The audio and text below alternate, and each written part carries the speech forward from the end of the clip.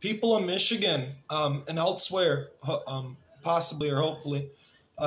So I got this little Charlie Brown tree right here with a little bit of water to put into it before I start. I'm going to put this in very layman term. And I'm not even going to reference scripture. I could, very well possibly. However, it goes further than that.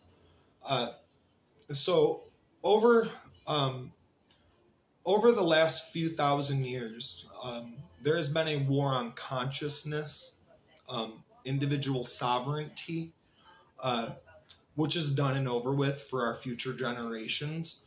And so it needs to be said right here. You have 2,000-year cyclicals, right? In the last 2,000 years, we've been in what's called the Piscean Age, right? We are currently in the Aquarian Age. That means for the next 2,000 years, your consciousness is supposed to open up, meaning that the pharmakia, when it comes to psychotropics, they can literally piss off. That being the case,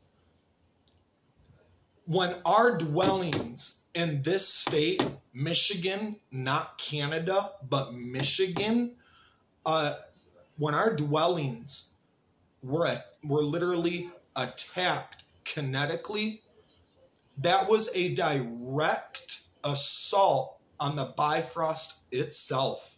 So you can take it or leave it. But I would hope that somebody would heed what I am saying.